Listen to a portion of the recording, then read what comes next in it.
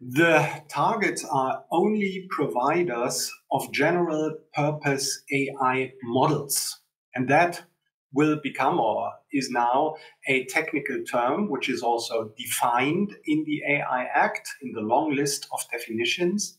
And it is very important to understand that the specific copyright obligations, on which we will say a little bit more in a minute, are only addressed to these general purpose model providers. So it would be, in my understanding, OpenAI providing, developing, and also putting on the market the GPT, the transformers, right? The generative pre-trained transformers. That would be a model upon which AI systems are then built, for example, chatbots or other AI systems, but the copyright obligations are only addressed to the model providers. And the model, in my understanding, underlies the systems that are then built upon it.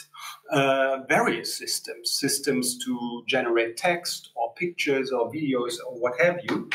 But the providers of these systems, which eventually create the output, are not subject to the specific copyright obligations. Instead, it's only, in a way, the model providers.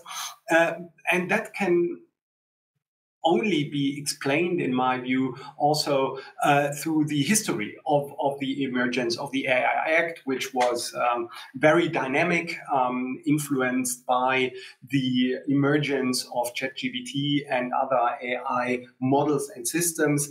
And the EU legislature said, we focus on the models because they are the very basis of all the systems, and if we target them, so the very basic level, then we make sure that any kind of system generative AI will be copyright compliant.